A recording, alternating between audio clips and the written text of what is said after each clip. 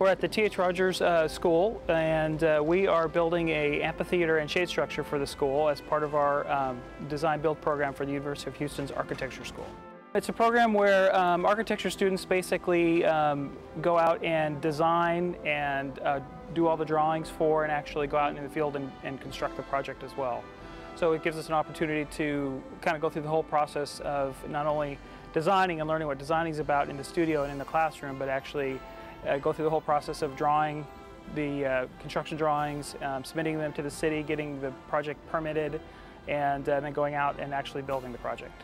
And this really shows you the implications of building a design that you've designed, from putting the arches together and deciding how large the project was actually going to be.